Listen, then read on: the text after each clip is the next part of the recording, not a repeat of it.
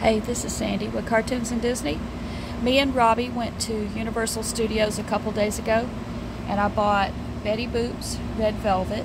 It's a candy bar made with milk chocolate, and there she is. She has green eyes like me. I'll show you the back of it. It says Betty Boop Universal Studios, and I'll try to open it with one hand. Hold on, so I can show you what it looks like inside. Hold on, it ain't easy. I don't have anybody to help me right now. Alright, silver, just like all candy bars. Let's see what it looks like inside.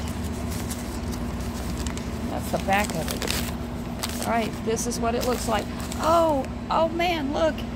It's got lips all over it, Robbie. It's a red velvet chocolate bar and it's got Betty Boop lips all over it. Okay, I don't remember how much it was. I think it was $2 or $3 at Universal Studios. And I just wanted to let you know what it looks like, because now I'm going to eat it. I'll take a bite of it and let you know what it tastes like.